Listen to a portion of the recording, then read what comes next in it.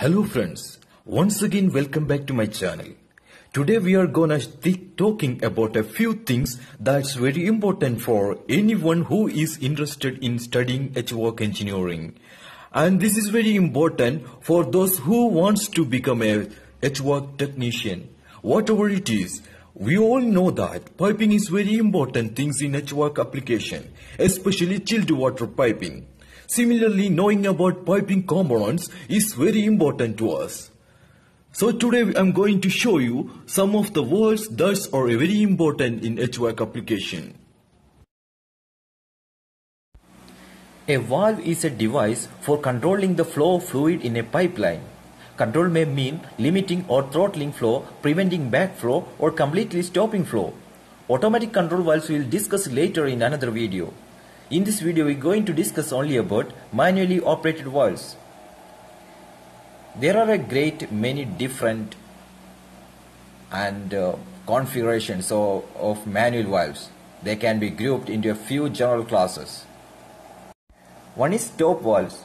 Stop valves are used for shut-off flow. The primary reason is to allow isolation of equipment or section of piping for repair or replacement. Traditionally, the most common stop valves has been the gate valve. In the full open position, the gate is out of the way and resistance to flow is minimal. In the fully closed position, the gate sits tightly and flow is effectively stopped. The gate valve is not a good throttling device. Gate valves are made in many sizes, configurations and materials to handle almost any fluid or pressure. Next one is throttling valves.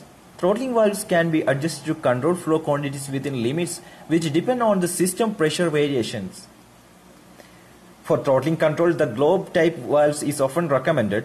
Globe valves are made in many configurations, but all have a shaped plug such that gradual throttling can be accurately accomplished. Many different sizes, materials and pressure rating are available. Next one is backflow prevention valves. Backflow prevention valves, including check valves, are used to prevent flow in the wrong direction. Reverse flow may occur as a result of pressure changes and may degrade system performance or may even be dangerous.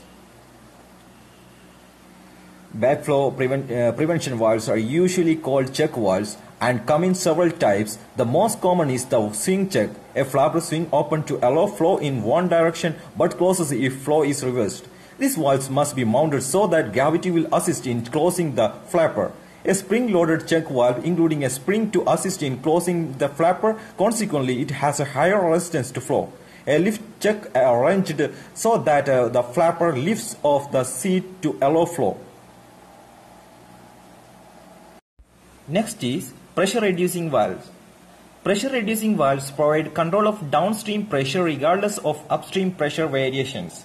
As long as upstream pressure exceeds downstream pressure, pressure relief valves are safety devices which open to relieve excessive pressure which might damage the system.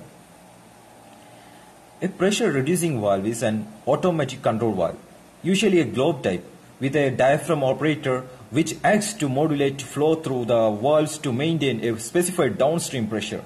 For compressible fluids such as steam, air or gas, maximum flow through the valve occur at a ratio of downstream pressure to upstream pressure, which is the critical pressure drop for the fluid. That is 0.53 for steam. Thus, if a greater than 50% reduction is required, it is best to use 2 or 3 stages of pressure reduction for good control. Next one is butterfly valve. In larger piping over 3 or 4 inch, it may be less expensive to use a butterfly valve. Butterfly valves are made in flange, woofer or tapped lug configuration.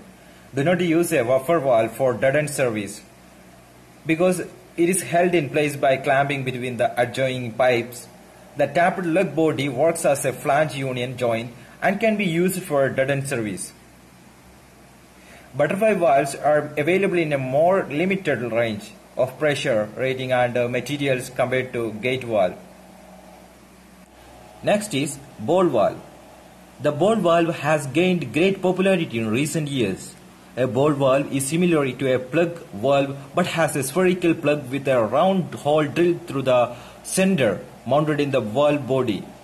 Ball valves have become the valve of choice over gate and globe valves in many applications for reason of cost and performance.